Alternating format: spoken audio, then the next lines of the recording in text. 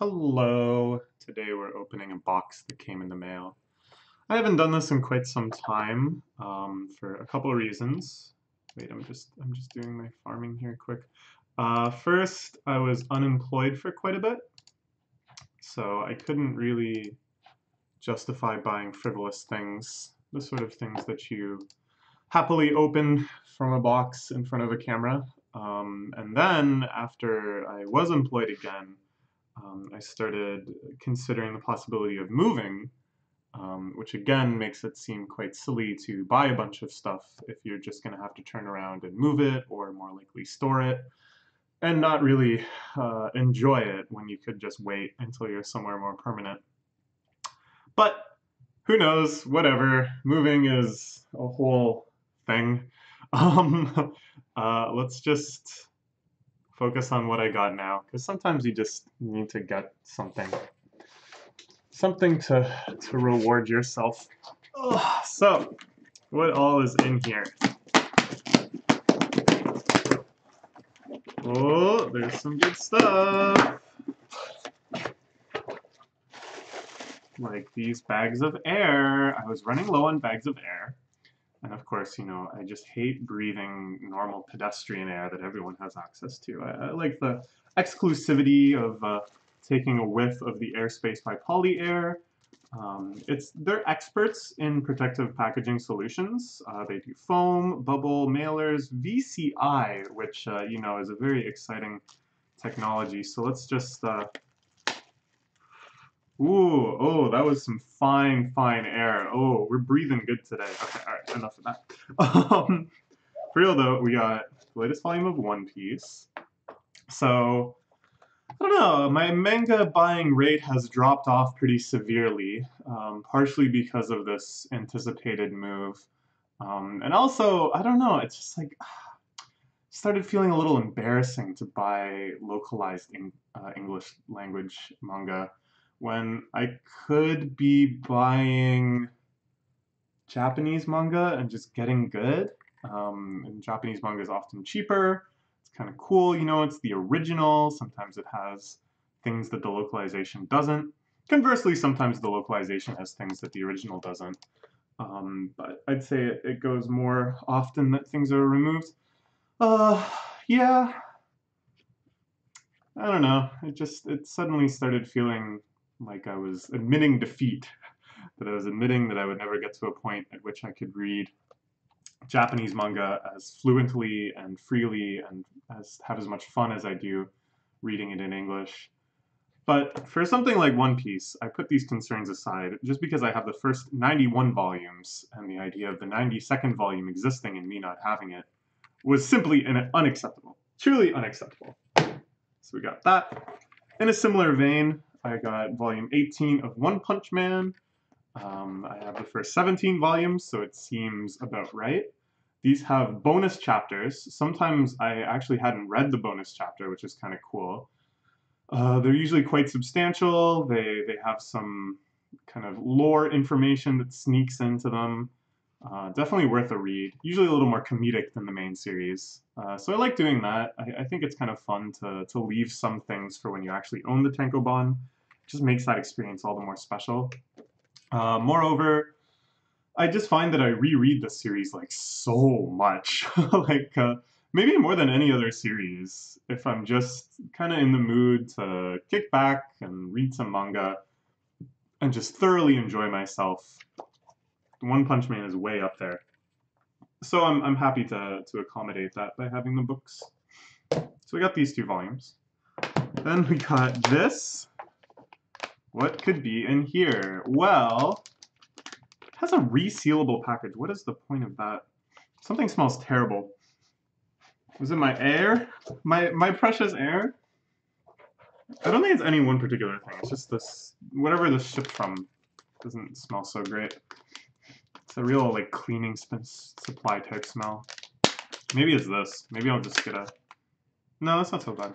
Anyways, this is a tri-wing screwdriver. So this is the screwdriver. Yeah, this is how I carry my GameCube controller now. I think it's like so friggin' sweet. It's the screwdriver that can open up a GameCube controller. So I play Super Smash Bros. Melee pretty regularly. I've used this controller since 2011, so that's almost 9 years of continuous service. And not once had I opened it up and cleaned it. And I knew this was a thing that people did. They clean their controllers. You open it up, and there's all sorts of gunk that accumulates. It seeps in through these cracks. If you think about how disgusting and sweaty your hands get while you're playing, it's no surprise that that gunk would accumulate somewhere. And so it makes sense to me that people clean their controllers. I just never did. I don't know why. I just avoided it. I just didn't think about it. I just pretended like it wasn't happening. But then I got an issue where my control stick wasn't inputting full directions properly. Like I would be hanging on the ledge, and if you press back, you should fall off the ledge. But I would be tapping back and not falling off the ledge. So we opened it up, and there was so much gunk on the control stick box that we figured it was stopping the control stick from actually going all the way to the left. It was keeping it a few millimeters away. And after I removed all that gunk, it's actually louder. Isn't that disgusting? It's noticeably louder, the control stick and the C-stick clacking. The C-stick much less so, because the gunk is mostly in the control stick. So yeah, I borrowed my friend's Tri-Wing to do that. But I realized this is actually something that I should start doing regularly.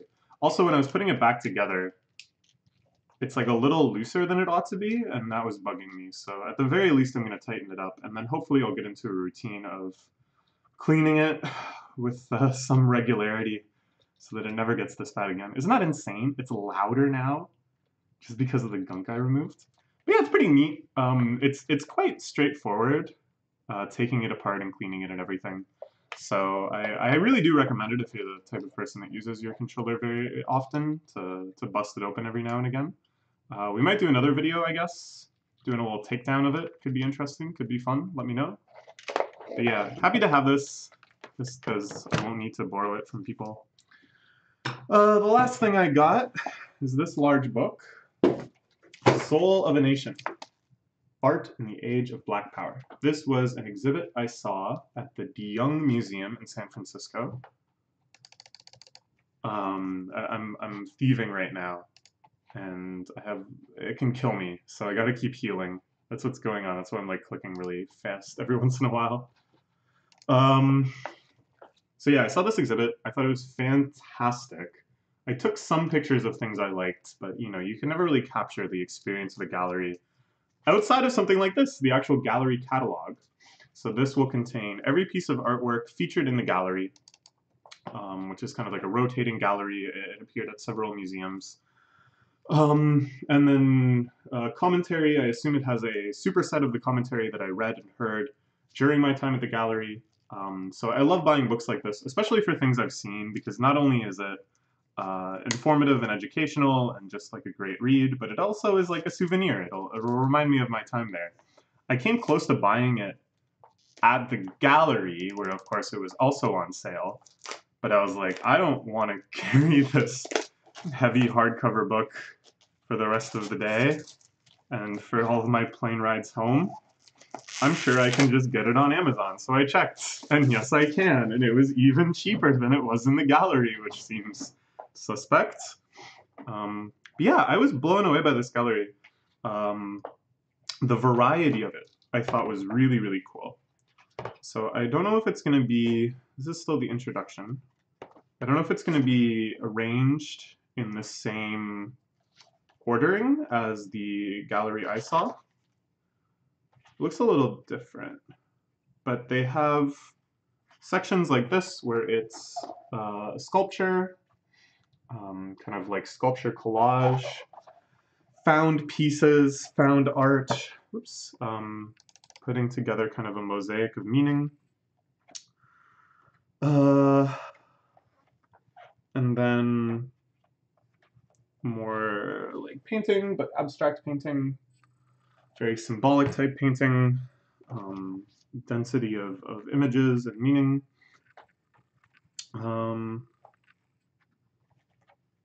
Yeah, I don't know, some really, really powerful pieces.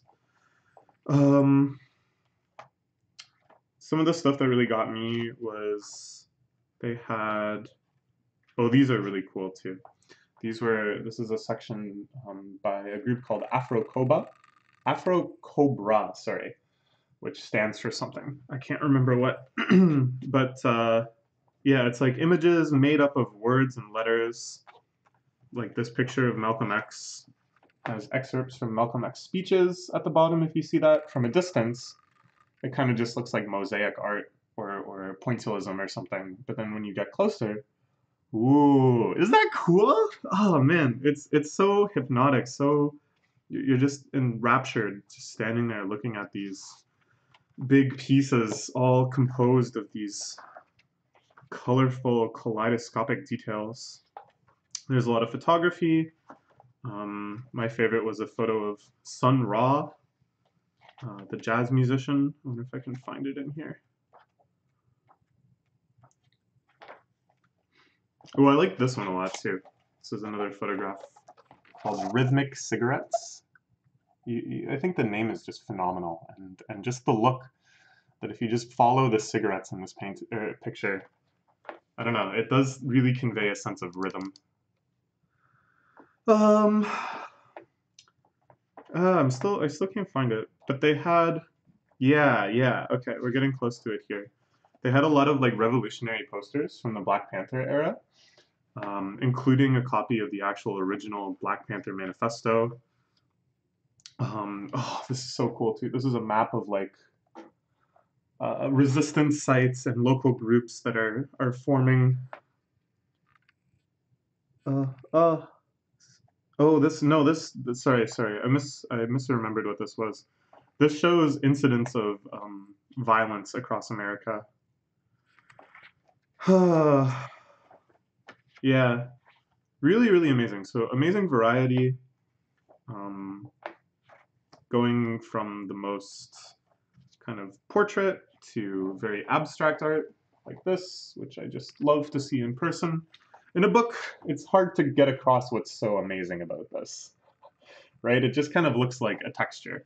But when you allow it to occupy the entirety of your vision, when you stand in front of it and witness its hugeness, it's completely different. It's a much more emotionally resonant experience. But it's like nice because now I've already seen it, so it more just kind of reminds me of that rather than just being like, huh? Yeah, really good. I wonder if in the future we'll have more like VR galleries that give you a better sense of that. Oh yeah, really cool. Very glad to have this. Oh, this was a cool one too.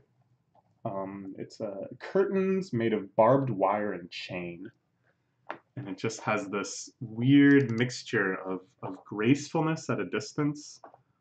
These kind of curving lines and this nice sense of weight and sway.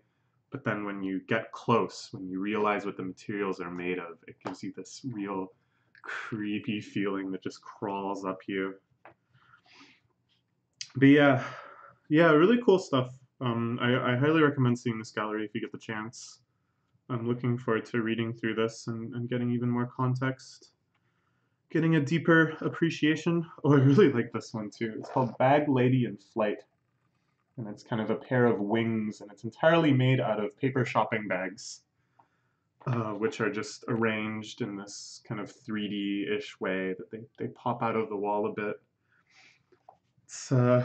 It's yeah, this mixture of the stories being told by these pieces being so sad, such suffering, such injustice, and yet the existence of these pieces, the creative effort behind them, the testament that they stand to prove through their existence and through their exhibition, it becomes inspiring, it becomes a sense of solidarity. Yeah, good stuff, really good stuff. I'm glad I thought to order this right away, because when I looked at it on Amazon, there was only a few copies left, according to them. So, yeah, I guess that's it. Kind of a weird haul. Art book, manga, Tri-Wing controller. This is like my in a nutshell. All I needed was, ooh, some chocolate. Happy Valentine's Day. We'll eat a piece of black chocolate. This is really nice black chocolate. I didn't eat it during the previous video, but I've had some since, and oh boy. It's like right at the sweet spot for me, between bitterness and sweetness, creaminess and kind of that flat chocolate feel. I don't know. That's so nice.